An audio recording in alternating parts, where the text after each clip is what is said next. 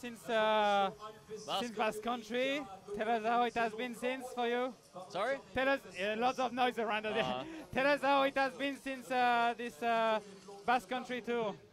Not too great, to be honest. I got out with a reason. I had some sort of virus in me.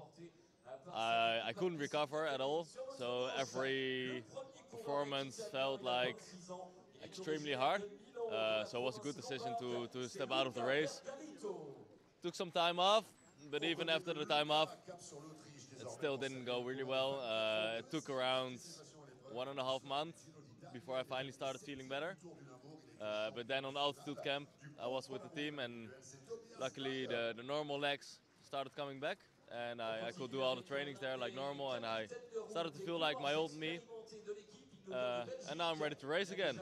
Yeah, you might have not much opportunity this week because it's a really hard Dauphiné. It starts today, so you have to be already ready for today. I know, yeah.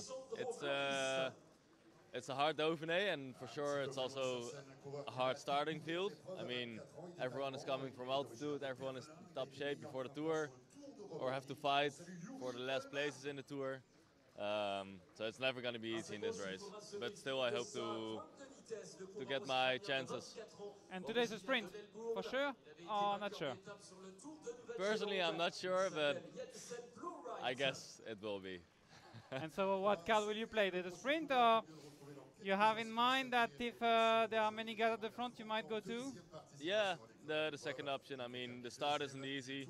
There's only 2 teams who really want the sprint. So maybe if enough teams work together, we can make something happen. And what can you tell us about this last kilometer, especially this last straight or half straight, because we are like 4.5 straight almost, and then the last little curve? Yeah, I saw already it's a little bit downhill, so the speed is going to be high. I mean, I haven't checked it out super well yet, so I can't say anything too much about it. Okay, thank you very much. Best of luck. No, Success.